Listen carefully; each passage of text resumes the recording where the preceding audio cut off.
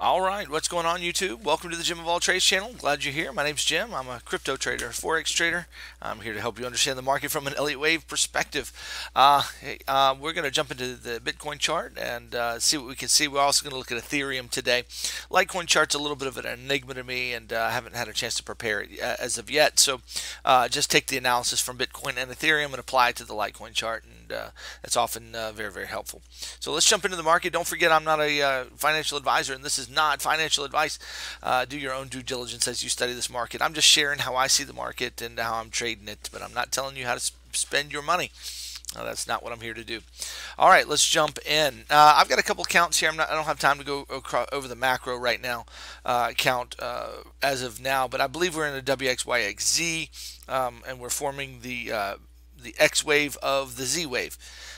So that's kind of where we are. So I said I wasn't going to go over the macro. I just did. Anyway, that's going to be that X wave is going to be a three-wave move. I've got a couple of ways of interpreting this. So let's jump in and see how we can interpret that wave. Okay. Let's see. 1 hour chart. Couple ways of looking at this particular wave right here, but my bias is that it's a leading diagonal right there. It's a 5-wave leading diagonal.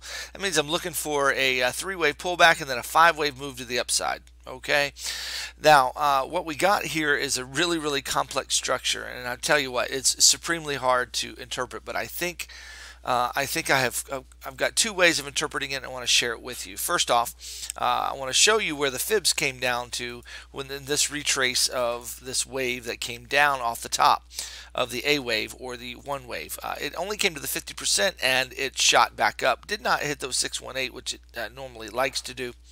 It didn't even come down to the 786. Didn't even test this area of the market that everybody's watching. Excuse me. So, what is that to say? Is this wave finished? Well, it certainly feels like it's finished. Now, I've got a count on the screen that's a little different. I'm going to show you what I think everybody's mostly looking at right now, that everybody's expecting that this is some kind of A, B, and C, and certainly that is a possibility, and I'm watching that myself. But what are the other possibilities so that we can be nimble as traders and maybe catch the rest of this leg if we're going up? Looking here up here to the $8,500 region, if we have a 1-to-1 extension off of this A wave, A, B, and C, if that goes to a 1-to-1 extension, this is forming like the 1 wave, right? And we're going to get a 2, a 3, and a 4, 5 like that.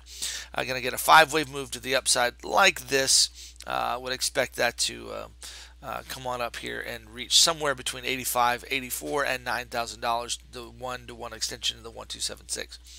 So that's a possibility. I want to let you know about it. But what is the likelihood of it? Well, I tell you what, this market has been such a bear with expanded flats. I want to talk to you about the possibility that this is actually just a very, very tricky expanded flat, much like we had already. Let me show you what an expanded flat looks like. An expanded flat in Elliott wave basically is a structure basically where you have a 3-wave, a 3-wave A and a 3-wave B and a 5-wave C. It's a 3-3-5. And the hallmark of the expanded flat is that the B wave comes lower than the origin of the A wave. It makes it feel like you have a reversal on your hand or you're going deeper. But in fact, you have a swift reversal after you hit a particular extension. Now, the common extension for that, if you'll notice, is the 1, 2, 3, 6. Let me show you right here. The retrace of the B against the A is the 1, 2, 3, 6. You can see in this particular expanded flat, it's exactly what we did. Let me just show you something to at least consider as you think about this market yourself. We have a retrace here of the A wave right there. And you can see how we came and we wicked actually past the 1, 2, 3, 6 and came to the 1, 6, 1, 8. Just depends on how I draw those fibs, but that's pretty decent right there. But anyway, we're still that's a possibility. This came. The extension of this wave actually came to the 2618, and some people are like, well, that's too deep. Well, not really, because the last expanded flat we had actually came to the 2618 extension up here. I'll show you that as well, just to kind of show you this expanded flat.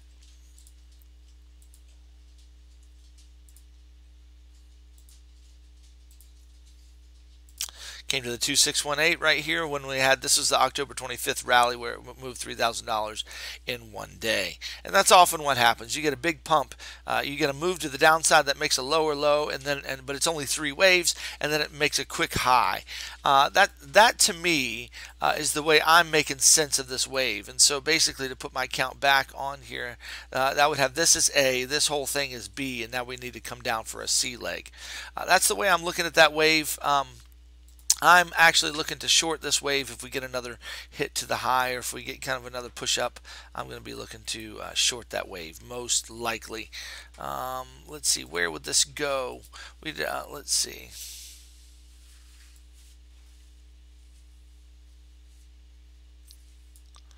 Yep. Likely would come down here to the 1276 extension right here in this region, 69.76 to 67.77. Now, if this doesn't happen, we have other options, but just keep in mind that this is a possibility. We might even just retest this 70. Well, this isn't drawn very good here.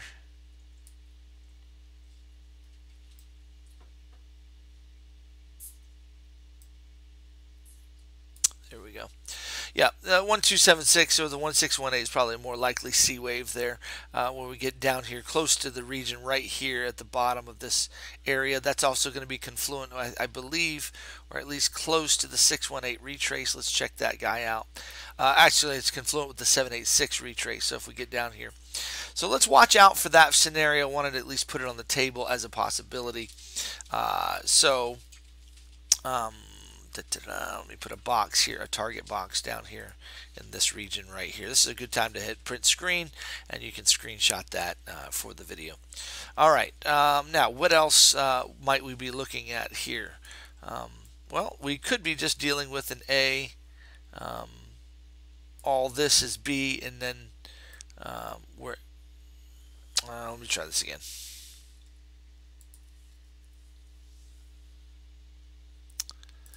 Could have something like a, this is a really hard wave to count, but like a W, X, Y, X, Z, something like that.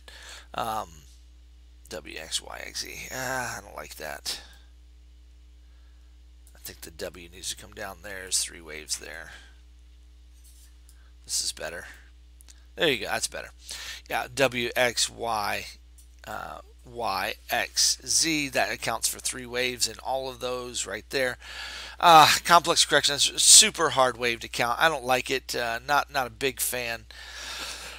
I don't like counting this as 5 waves right here, which is another possibility one might try to do, because this is a 3-wave move right here. Then you could say that's the expanded flat, and then we're coming down. It's just hard to say, guys. It's just really hard to say. The count is really, really difficult right in here. I'm not sure that I have a perfect bead on that guy. Let's see, A, B, C, D, E. I'm just looking at the triangle possibility in here, but it just doesn't fit. It doesn't fit at all. So yeah, that's what I'm kind of looking at here, is this expanded flat. I'm betting we're going to come on down here for a C wave, and that doesn't put us down. That just puts us down here, and then we're going to go long here for. So basically, the trade shape is something like this. Like that, and that's going to get us up to the 1-to-1 extension at the top there. Let's see where that would put us if we get down there at all. If we do, just being prepared for this scenario here. If we come down to that region, somewhere around $8,200 to $8,700 would be a 1-to-1 extension here, and that puts us right in this region right here, retesting this section of the chart. Also retest the top right here of this region. So there's structure here that may be part of worth at least looking. So there's a possibility. We could just be going straight up from here. We need a 2-wave retrace. Let's talk about that scenario as well. If we get a retrace 2-wave here, let me show you what I'm saying. Let me clear the chart. There we go. If we're just getting A, and now we're getting B, and now we're getting C, and we're going to get up here somewhere in the $8,500 region. My fibs aren't drawn perfectly. It was 85. There we go. We get up there to 85. We need 5 waves getting up there because this was a 5-wave move as well. So 5, 3, 5. We need. So we've already had the first 5 if we got it. 1, 2, 3, 4, 5. So wait for this 2-wave pullback, about 50% pullback, and look to go long. That's going to be hard to say. That's going to be hard to see here because if it's coming down here to finish the C wave, that's you may have to keep your stops tight for that long, because if it continues down, you may have to stop that trade out. So be careful about that. So there are my 2 options on the table, guys. Which one is more likely? I lean towards the expanded flat idea, guys. One of the reasons I do that is because of Ethereum. And if you look at Ethereum, let me zoom out here. It's a lot clearer. It's a lot plainer. The shape is a lot easier to see. And so basically you got a 3-wave move W here. We got then we've got a 3-wave move, and then a 3-wave move, and then a 5-wave move. Now we might have one more push to the upside to finish that 5-wave move out, or it's done. But the idea here is that here is the shape of the expanded flat. Boom, boom, boom. Oh, well, come on. There we go. Sorry about that. Let me show you a couple things here. Let me show you the retrace tool on this guy right here. See how this one came right to the 1, 2, 3, 6. So that's beautiful. And then the extension of the when we run the extension off of the bottom there, we came to the 1, 2, 7.